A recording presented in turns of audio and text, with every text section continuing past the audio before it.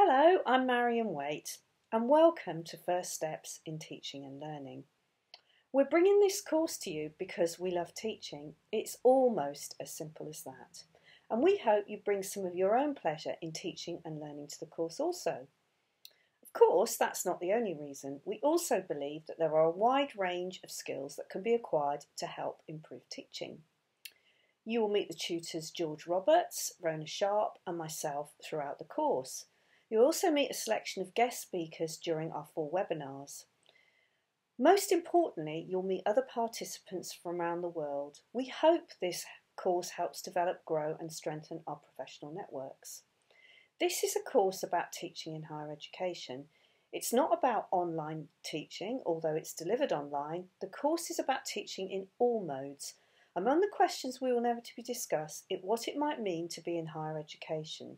You might want to start thinking about this now. The course is taught through dialogue and interaction with people. It's an open course. This does mean that you're free to make your own way through the curriculum and to engage with the activities in your own way.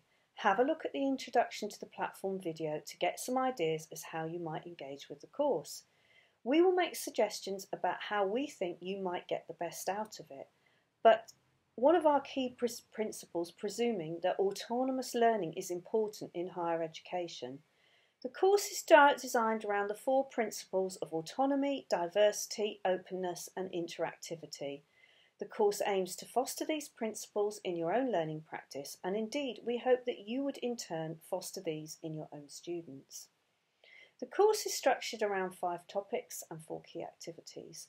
Each topic will involve a synchronous discussion with the whole course, and each activity will provide the opportunity to engage in discussions synchronous and asynchronous with large and small groups. But for now, just let me say on behalf of the whole team, welcome to the course.